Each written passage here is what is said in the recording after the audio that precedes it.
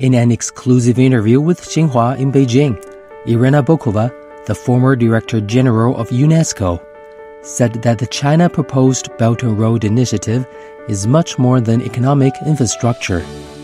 The idea behind the Belt and Road is, of course, about commerce, it's about infrastructure, it's about economic development, but it is also very closely linked with the exchanges in education, in science, globally in culture, among people. And now if I look at all this experience, these 10 years, of course there is so much economic activity, so much agreements between countries. There are fast trains and bridges and airports being built and ports, and all this so important driver of economic development.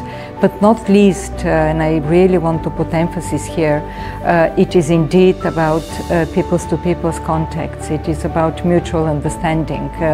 It is about exchanges among universities, among scientists, intellectuals, young people.